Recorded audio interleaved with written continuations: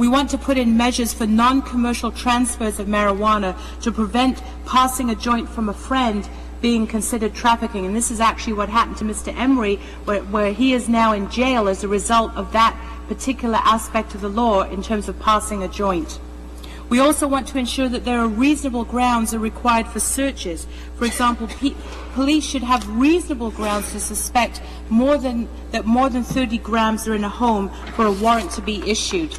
We also want to see changes to the fine regime, and we want to see non-punitive measures for personal cultivation of up to 5 plants. Except in British Columbia, where there's a discount is so prominent.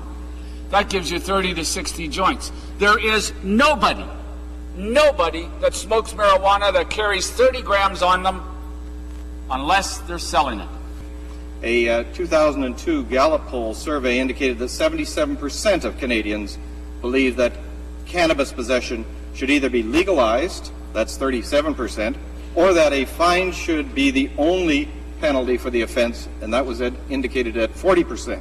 What the Conservatives, what they cannot deal with, and the reality that they continue to deny, is that by relying on criminal enforcement as the primary tool for preventing use, we've actually made the situation worse. By driving the problem underground, by denying reality and proper education, and I would also think that it's wise for us to look at the situation south of the border, because individuals have said, the Americans won't like this. But if you look at the situation in the United States, it's very, very interesting. 70% of Americans do not support the marijuana laws in their country. 70% of the general public. They think the marijuana laws in the United States are punitive and grossly unfair. That's very important to know. International laws that govern these illicit substances do allow individual countries to engage in those programs and those initiatives that they feel are going to better address small-time users. We have the flexibility, Mr. Speaker, within the context of the international laws that we have signed, to be able to do what we think is the right thing to reduce use in our country. The Conservatives worry the legislation will result in retaliation by the United States and costly holdups at the border. We know that the Americans are very opposed to this bill, and quite frankly, as my constituents say to me, we would rather be working than smoking drugs. Of high-potency marijuana, 95% of which is being sent to the United States and growing. It's a major employer, and 95% of that is going to the United States. 95% of that is being shipped to the United States, and 95% of that marijuana is going to the United States. 95% of the production in British Columbia, estimated high-potency marijuana, into the United States. And legal experts agree Canada is not the problem. There's a lot of mythology about Canada being a major exporter of cannabis to the United States. In fact, we're a minor exporter of cannabis.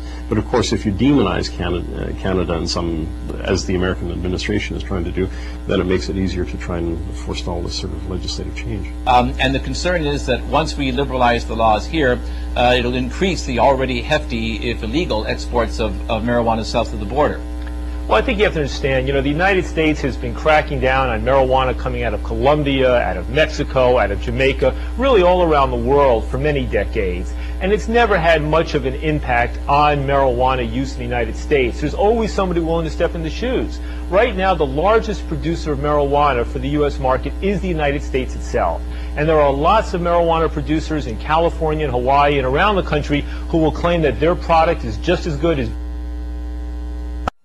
Cannabis, the most abused drug in North America, continues to be produced in large quantities in all 3 countries in the region. According to the estimates of the United States government, more than 10,000 tons of cannabis herb are produced in the United States.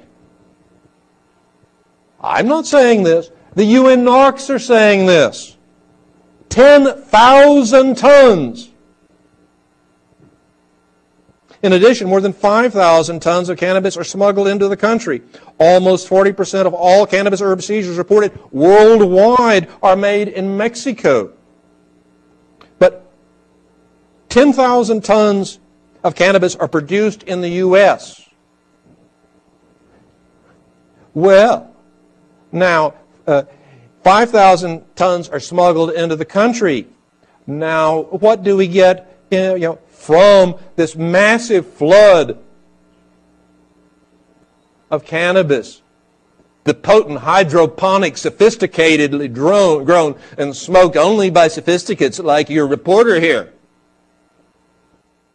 That cannabis reform, I believe that we will do a much better job. And having said that, we're not the first country to do that. They did that in other countries in the world as well, and it's been proven to be efficient. What we've seen is that in areas where it has been decriminalized in the United States or in places in Europe, there's no increase in the amount of use. What we need to do is we need to engage the Americans and say to them, look, you and I, we have the same problems.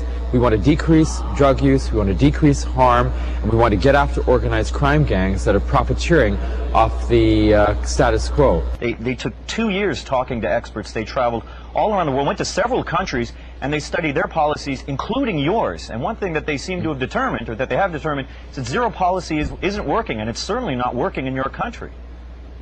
Yet there are 11 U.S. states that have decriminalized marijuana, so I don't understand the difference. Well, the difference is simple. The states that have done this have not removed the criminal sanction. We have not changed the federal law. And there also have been quite publicly, we have enforced the federal law in some of those states that thought they were relaxing sanctions for possession and for production. Why do you think the Americans are coming down so hard on the Canadian government on this issue when, as I understand it, at least 10 American states have already proceeded with decriminalization in the 1970s? Well, I think you have to understand how truly out of step the United States government is relative to other advanced industrialized democracies. What Canada is doing is very much in step with what's going on in Western Europe, Australia, New Zealand, and other parts of the world. The U.S. is increasingly isolated, and I think that this government finds it perhaps a little embarrassing to have our closest neighbor and ally moving forward in a more sensible, science-based, health-driven sort of way. But more than that, the best research tends to show that decriminalization of marijuana has little to no impact on levels of use. If you look around the world, you'll see countries like the United States with very punitive marijuana policies, yet also very high rates of use. And you'll see exactly the opposite elsewhere. So I think that this concern is vastly overblown. Well, more than just Ottawa's proposal to decriminalize possession, Walters is concerned about lenient sentences handed to Canadian traffickers. A fact he says Canadians should worry about too, given a spike in drug-related violence, whether it involves bikers in Quebec or Asian gangs in BC. People from other parts of the world will come to where there is less risk to engage in the business of drug trafficking and addiction and the violence. Understand that their war on, so-called war on drugs, has been a failure, is a failure, and will always be a failure. So, but it pointed out, I mean, that this issue really wasn't on the radar screen for Canadian officials, but it really is for the Americans. Why is that then? Well, you have to understand that marijuana in the United States political context really plays a role which is very different than it does in Canada. It's part of what they call the culture war, which is the war between what you might call the counterculture, the liberal permissiveness of the 1960s versus social conservatives, that sort of thing. And the social conservatives, of course, are now very much ensconced to very... Well, I mean, the best studies tend to show that marijuana policies, the harshness of the policies, have relatively little impact on levels of use and abuse relative to other factors in the culture. It's why, for example, the Dutch, with a much more lenient policy on marijuana in the United States, has always had lower rates of marijuana use among both young people and older than is true in the United States. The really stiff prohibition laws at the U.S. enables organized crime to produce something that costs very little to produce, illicit drugs, and sell them for massive profits. And as a result, you get all of those problems with crime, disease, and harm. We need to engage the Americans and say, we have a mutual problem.